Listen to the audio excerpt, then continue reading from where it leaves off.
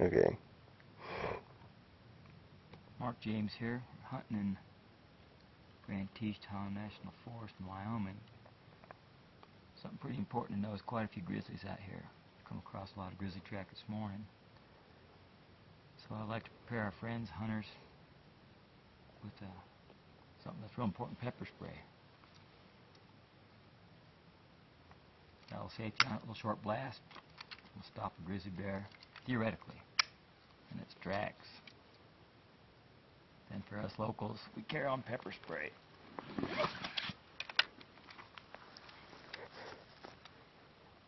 A Remington 870, the Hastings rifle barrel. Got first one in the tubes, tri-ball, and then Predator slugs hard cast. Got more knockdown than a .416 Rigby. Got 11 rounds.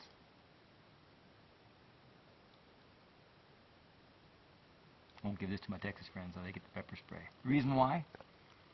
Bears and I have an agreement. They like their meat peppered.